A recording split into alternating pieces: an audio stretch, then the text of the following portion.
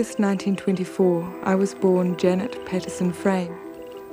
My twin, who was never named, died 2 weeks later.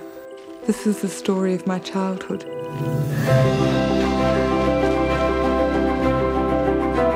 Today I wept in class when we read The Scholar Gypsy. I have made up my mind not to be a teacher.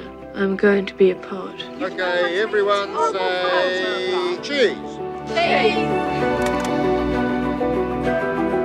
I've talked to Mrs. Chandler in Christchurch about your case. She's very interested in you.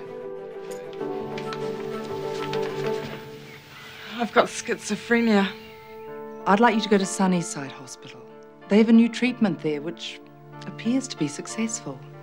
Dementia praecox, otherwise known as schizophrenia, a gradual deterioration of the mind with no cure. Go away! She's usually such a happy girl. Go away! Van Gogh, Hugo Wolf. Lots of artists have suffered from schizophrenia. Who are these new friends? Writers and painters. Artists. It's not the type for you, Janet. I'm a writer too, Patrick. Tread softly because you tread on my dreams. I went out to the Hazelwood because a fire was in my head. You have a real talent for writing.